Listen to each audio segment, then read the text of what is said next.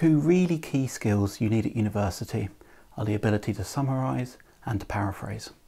These two core skills enable you to do excellent synthesising to create high quality complex writing. There's a whole video on synthesising, but let's look at these two other skills first. Firstly, summarising. A summary is a shortened version of the original text written in your own words.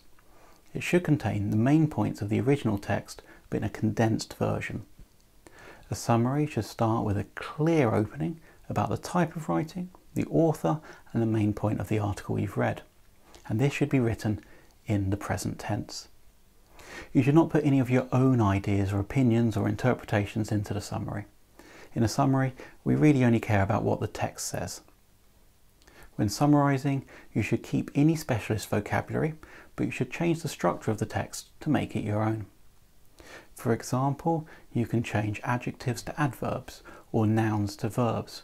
You can make longer sentences shorter and shorter sentences longer. And then you can use conjunctions and adverbs to join ideas together and combine different paragraphs to make a continuous piece of writing. To do a good summary, you need to make sure that you really understand the original text. This also includes considering your purpose for using this text. Is it for supporting or refuting an argument, for example? And don't forget, a summary, like any other text, must cite the original author. Paraphrasing. Sometimes you may want to be a little more true to the text you've read, but you don't want to use a quote.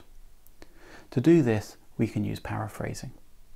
You should limit your use of paraphrasing to short bits of text. Too much of it and your work won't look enough like your own, but it can still be very useful. When paraphrasing, you still need to change the words and structure of the original, but this time you keep the meaning much closer to the text you read.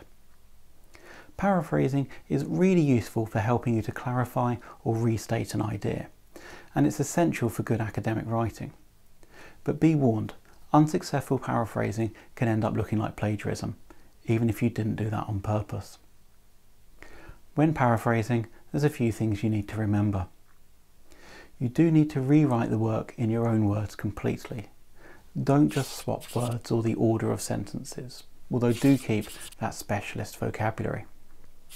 You must put a full citation for the work or works that you've taken the ideas from. And if you use anything verbatim, that is, using a piece of text in exactly the same way as the author, then include this in quotation marks and add the page number of where the quote came from along with your citation. Summarising and paraphrasing are useful tools to help you show your understanding of texts and ideas. But to really make your work shine, you should take this to the next level by synthesising different texts together.